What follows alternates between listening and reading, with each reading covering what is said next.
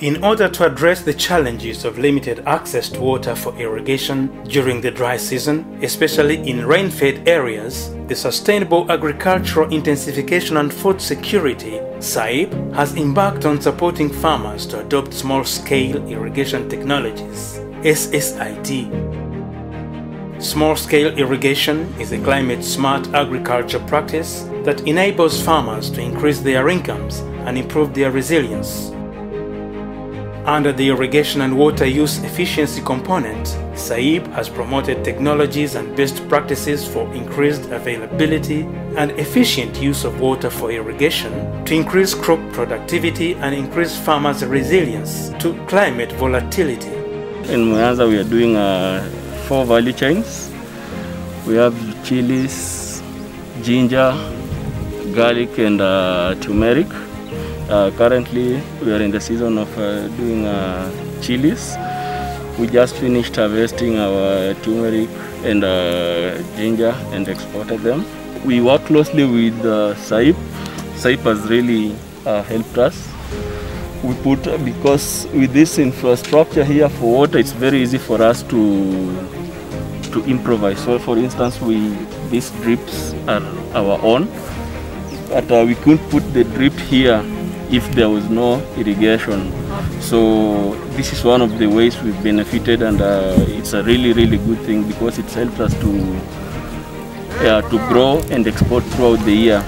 So for us, it's just easy. We can just improvise and put water, a drip line, sprinkler. SAIP has aimed at building the resilience of smallholder farmers and agribusiness investors to climate shocks and changing weather patterns by supporting them to install small-scale irrigation technologies. And this has allowed smallholder farmers to start producing crops all the year round. Fresh vegetable exporter, we've been doing French beans all along with outgrowers, but now we decided to have our own farm where actually even we can be having demos to train even the farmers for more production, good quality and quantity. So the farm we acquired here at Chibondo is 6 hectares. It is on lease for 10 years renewable.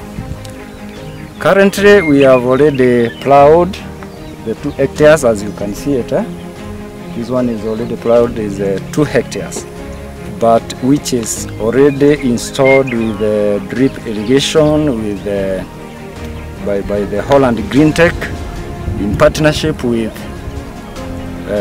SAIP, which is the major key player in this project as well, and we appreciate very much.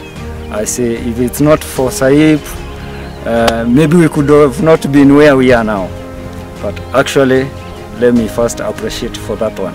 The project is contributing to the government of Rwanda's plan on subsidized farmer-owned SSIT.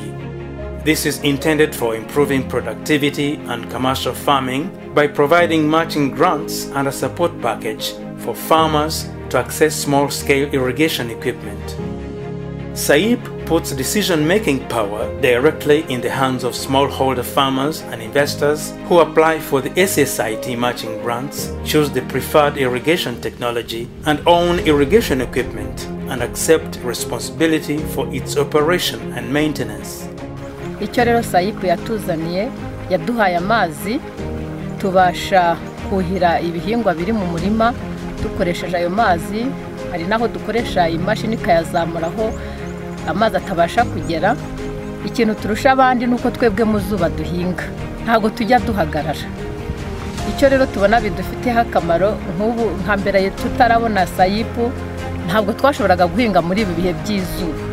The small-scale irrigation technology includes ready-to-use half-hectare to 10-hectare farms with a complete drip kit, sprinkler kit, rain gun kits, rain pipe with portable diesel or petrol motor pump or solar-powered irrigation system, and pipes and rainwater harvesting through tanks, plastic or concrete, and dam sheet technologies.